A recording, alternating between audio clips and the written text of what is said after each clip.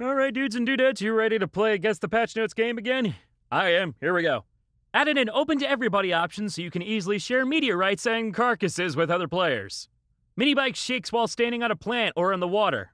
Why does it shake? I don't understand. Added muscly nipples as a possible name. Very important. It is very important. Now I know what to name my next RPG protagonist. It's the one true Dragon Lord. Lord Muscly Nipples. Differentiated cats and goats more. They're a separate species, I guess? Who cares, seriously? Wow, it's the most nihilistic patch note I've seen today. Aggressive dogs near starting temple replaced with friendlier bouncing giraffes. Yay!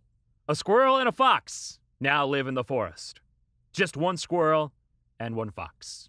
That's it. That's all there is. Axe murder re-added. Oh god, I can hear Hector right now. Wizard casts magic using his wizard stick. Sometimes it says Wizzle Stick instead. This is a bug. Are you sure about that? I've seen a couple of wizards use their Wizzle Stick.